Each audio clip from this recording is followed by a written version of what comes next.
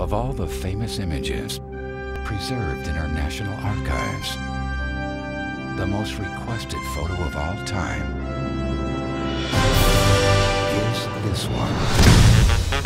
You remember when you talked about finding an ally for Nixon? Someone from the outside. I need to get this letter to the president. You'll never guess in a million years who just showed up at the Northwest Gate asking to see him. It's Elvis. Elvis Presley. You swear this isn't a joke, because this penmanship is horrible. Thank you. Thank you very much. So you think we should meet with him? Yes, Mr. President. During my nap hour. Everybody loves Elvis. Call me. He could really help us with the youth vote. He would also like a badge. A what? I would like to go undercover as a federal agent. I've been in 31 major motion pictures. That makes me an expert in costume and disguise. I could infiltrate the communists, and then I'd bust them all. Let's do this thing. An undercover rock and roller. Sounds ludicrous.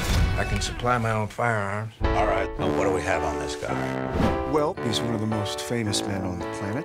Loves guns, hates the Beatles. The Beatles. Well, I don't like that. Okay, sir, do you have any firearms or weapons of any kind on your person? It's a good thing they didn't catch this little fella in my boot.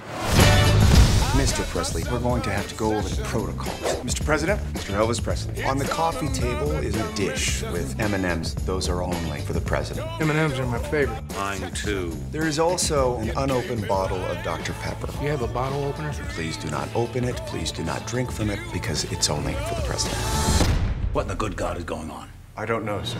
Give a little love. Make sure that we get a picture of Mr. Presley and me. Go on and do it. You and me, we rose from nothing. But look where I am today. Look where you are.